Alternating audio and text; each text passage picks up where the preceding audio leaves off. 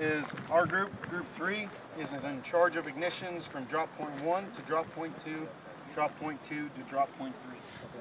When we get to The 12th annual Central Texas Wildfire Academy at Camp Bowie ended Monday with a training burn on about 100 acres of grassland and brush.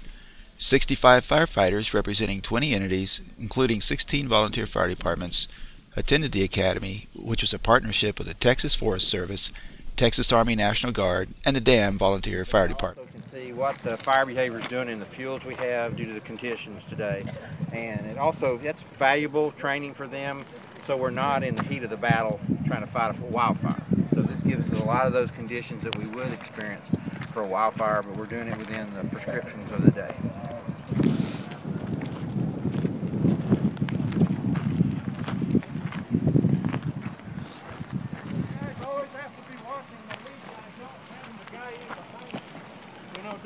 What's the purpose of the actual fire igniting class? So they're doing when they do prescribed burn work, like we did Friday. So they know how to do there are like six different ways to do ignition.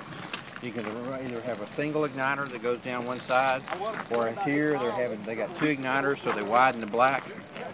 We do spot ignitions where we walk out and just drop a spot of fire as we go, and then they burn together.